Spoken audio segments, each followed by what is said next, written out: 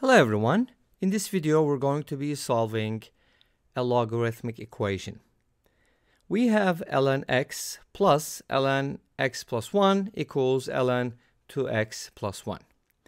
One of the things that I'd like you to notice about this equation is that if you add x and x plus 1, you get 2x plus 1.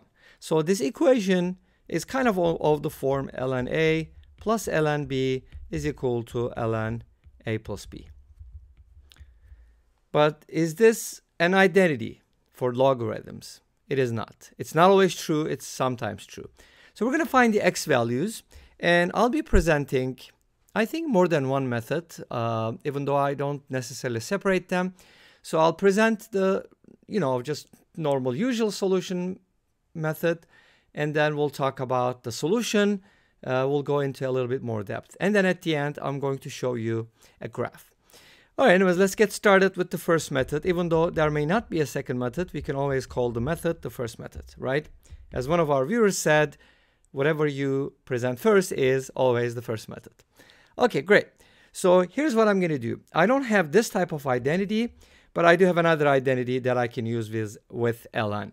And that is ln AB equals ln A plus ln B. Of course, in this case, you want to use the absolute value. A and b have to be positive, so on and so forth. We'll talk about that domain thing next, maybe after we solve the problem. Okay, so we're going to use this backwards. So we kind of have the sum of two ln's, which we can write as the ln of a product. So ln x plus ln x plus 1 equals ln of 2x plus 1. Now the left hand side can be written as ln x times x plus 1. And then the right hand side is just going to stay as is. Now, since we have ln on both sides, so two logarithms with the same base, I can basically say that the arguments are equal. So in other words, x times x plus 1 must equal 2x plus 1.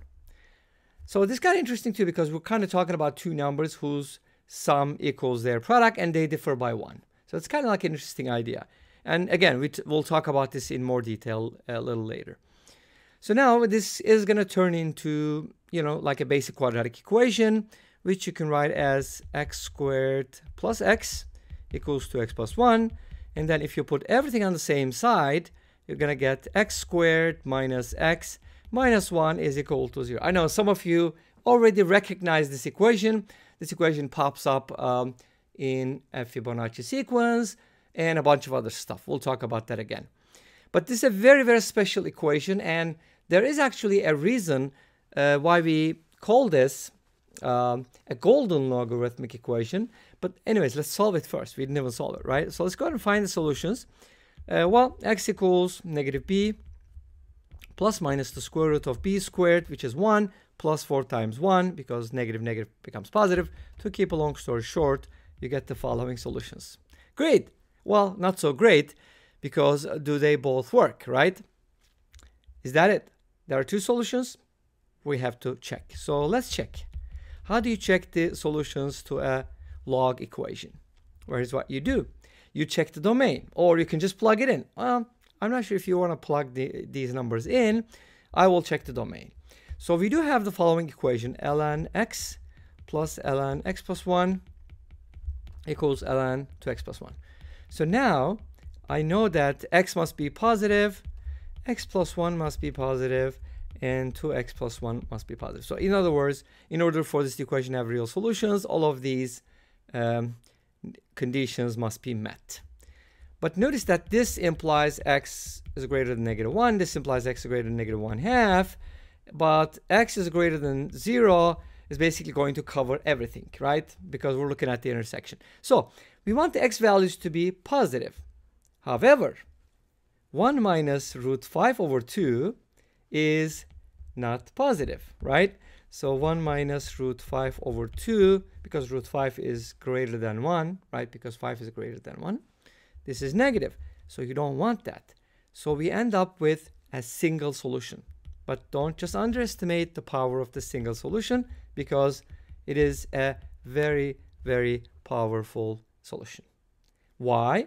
because if you evaluate this, it's going to give you 1.6 something. But not only that, this is what is called the golden ratio. So let's talk a little bit about golden ratio, and then I'll give you a little bit of information. Obviously, you can find lots of information on the internet, in the books. There's actually books on golden ratio. It's so powerful. It is so amazing, and it's just golden. Okay, great. So let's go ahead and take a look at a little bit of information. This is from Wikipedia. In math, we call two quantities in the golden ratio if their ratio is the same as the ratio of their sum to the larger of the quantity. It's kind of like, what? What are you talking about? Okay, there's a much easier way to take a look at it algebraically.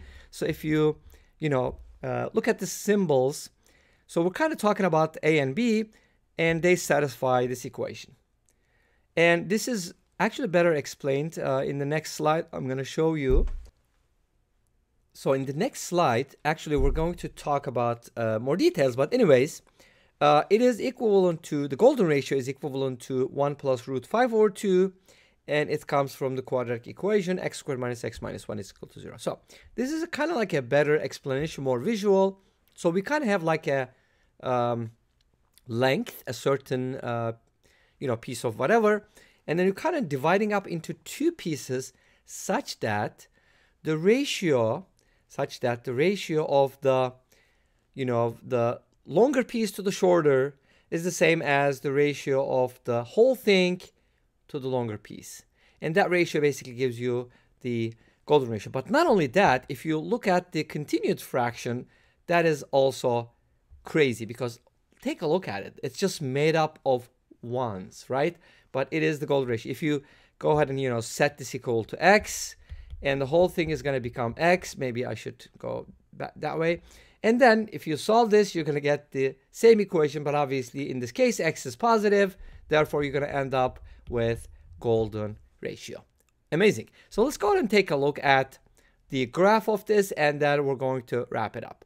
So I just graphed both of these functions for you here. Y equals ln x plus ln x plus 1, and the other one is ln 2x plus 1, and they intersect at only one point, and you can kind of check the graph because the red one is basically going to grow faster, but the blue one is kind of, they're only going to intersect at one point basically. This is just a visual. It's not a solution by any means, but this gives you an idea.